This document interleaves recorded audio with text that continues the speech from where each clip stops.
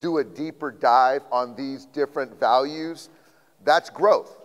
And that's exciting stuff. So again, thank you to Nike, thank you to the Dodger Foundation, thank you to you guys most importantly. And I'm excited to unveil this playbook, so this is good stuff. So I haven't seen it either, so here we go. 3, 2, 1.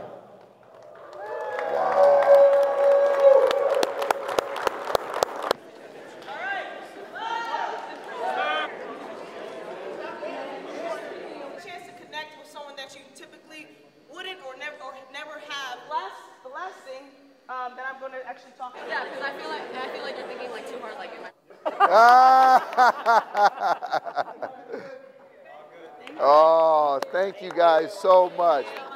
Thank you so much, guys. The Los Angeles Dodgers Foundation is really about tackling LA's most pressing problems, and those for us are homelessness, healthcare, education, and social justice. Our Dodgers Dream Team program is our sports-based youth development program that's aimed at ensuring that we are removing the social injustices to kids being able to participate in sport, but also to receive wraparound services and also to receive basic necessities. We can't do that without coaches. We can't do that without extreme partners who are working alongside us to make sure that our kids are getting what they need.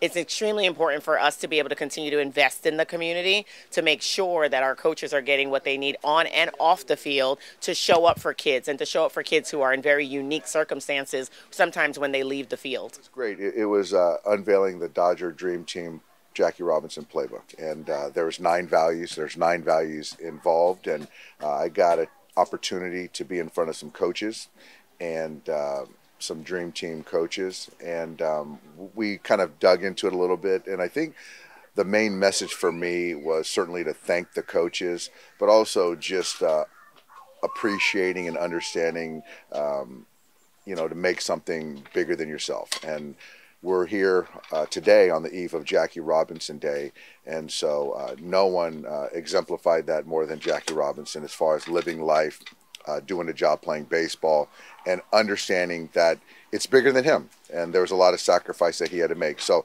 I think for me as a Dodger, the manager of the Dodgers, it's easy for me to talk about and try to live like that, emulate that. And so for me to kind of let the coaches know the value of that playbook was the main goal.